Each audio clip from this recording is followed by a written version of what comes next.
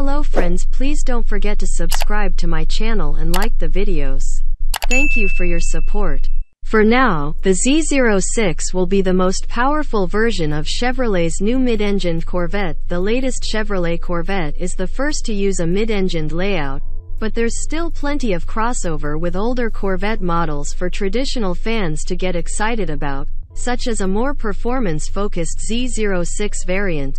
The Z06 name first appeared on the second-generation Corvette in 1963 as a performance package, returning on the fifth-generation model and going on to become a popular trim level of Chevrolet's sports car. The new Corvette Z06 will offer more power than ever before, with plenty of upgrades to the chassis to help it compete with the likes of the Porsche 911 GT3 and BMW M4 CSL. The C8 Z06 adopts a new, more aggressive front bumper than the standard car, which incorporates a pair of fangs and 3 deep air vents into the bodywork. The headlights of the Z06 are unchanged and the wheel arches are wider to incorporate the increase in track width. There's also a new set of wheels, a staggered setup with 20-inch items on the front and 21-inch at the rear, all wrapped in Michelin Cup 2 tires. Chevrolet offers carbon fiber wheels as an optional extra.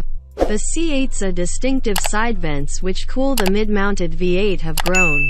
The extra airflow is necessary to feed the larger radiators for the all-new V8, which replaces the standard car's 495 bhp 6.2-liter unit. The engine cover has also been revised for the track-ready Z06 model, with a new, deeply sculpted design that features additional heat ventilation. There's also a larger rear spoiler that can sit in 2 different positions depending on how much downforce is needed. The engine itself is actually smaller than the standard car's 6.2-liter V8. The Z06 uses a 5.5-liter V8 which pumps out 670 bhp and 623 Nm of torque, making it the most powerful naturally aspirated V8 ever fitted to a production car. It's essentially a development of the same flat-plane crank engine seen in the C8R race car. Power is sent through an 8-speed dual-clutch transmission to the rear wheels, and Chevrolet says the Z06's 0 to 60 miles per hour is 2.6 seconds.